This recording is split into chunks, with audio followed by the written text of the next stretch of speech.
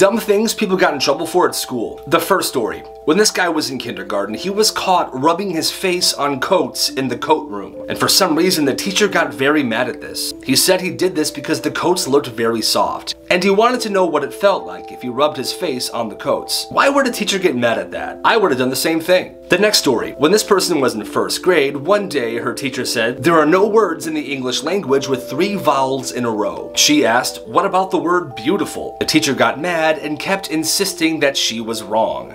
No. When this person was in school, a boy was twisting her arm and grabbing her chest, and he wouldn't let go, until she finally stomped on his foot very hard. They both got suspended because the teacher said that the school has a 0 tolerance for violence. That's when she asked, "Well, what was I supposed to do?" And the teacher responded by saying, "You were supposed to let him do it until help arrived." That's absolutely messed up.